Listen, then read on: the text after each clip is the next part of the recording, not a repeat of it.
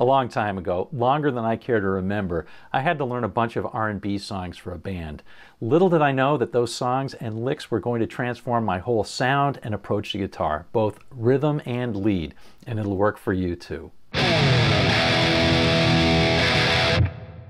Way back when I was 20, I auditioned for what turned out to be my first real working band. It was a Motown band. We played mostly soul and R&B songs. After the second song of the audition, the singer turned to me and said, "If you play another one of those big chords, it's over. Don't come back."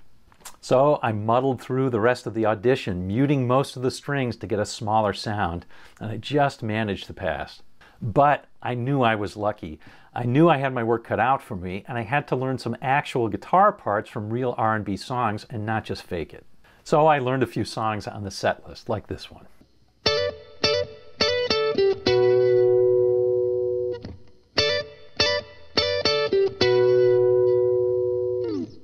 And this one.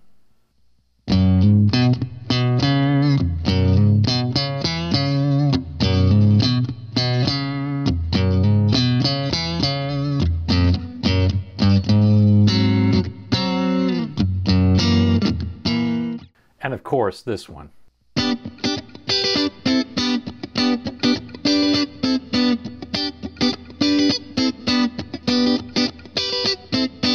But soon a pattern started to emerge. These players were playing little parts that didn't step on other musicians, and yet they still stood out somehow.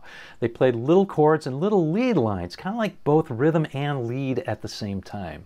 There were a few players who really stood out, players like Curtis Mayfield, Joe Messina, Cornell Dupree, but one of the kings of that era was Steve Cropper of Stax Records, the guy who created all those riffs that I played earlier. He had a style that blended R&B type riffs with bluesy single notes, and he influenced contemporaries like Hendrix, Clapton, and Keith Richards, and even players like Prince. But to me, he was a huge influence because he introduced me to two of my favorite weapons on the guitar, triads and their blood brothers, double stops. But even more importantly, he gave great examples of playing with others to leave space for everybody so that the whole band sounds better. Let's cover this through a famous example of his. Here's how an ordinary guitarist would play it.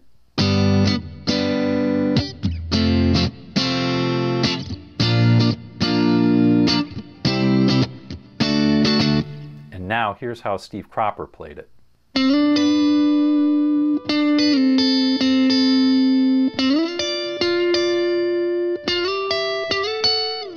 Certainly what Steve Cropper did with Soul Man was way more memorable than what an ordinary guitarist would do. But how did he come up with it, and how can you use it in your play? The chords to it are G, F, B flat, C, and D. Now let's take this little D chord that we all know and love, this open D. And we'll note that the root of the chord is on the B string, 3rd fret.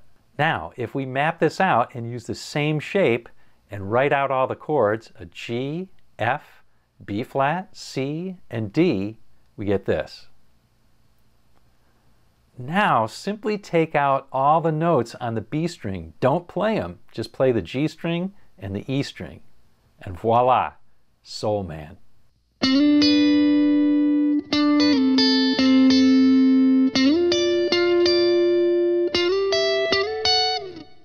But there's even more. Let's check out the main riff because the meat of what you can learn is really from that.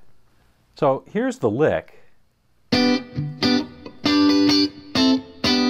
And it's played on the first 3 strings, so that thins out the sound. And again, it's triads to the rescue.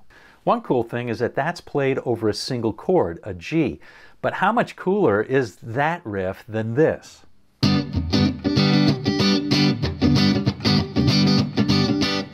It's a lot cooler.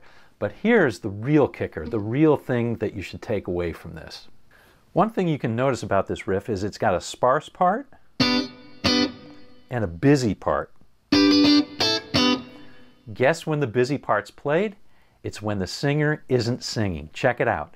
Coming at ya on a dusty road. He lets the singer star. So simple and yet so effective. That's Steve Cropper. Hey, if you want to learn more about using triads, there's a link in the description for a free triad roadmap. So click that link in the description and I'll see you on down the road.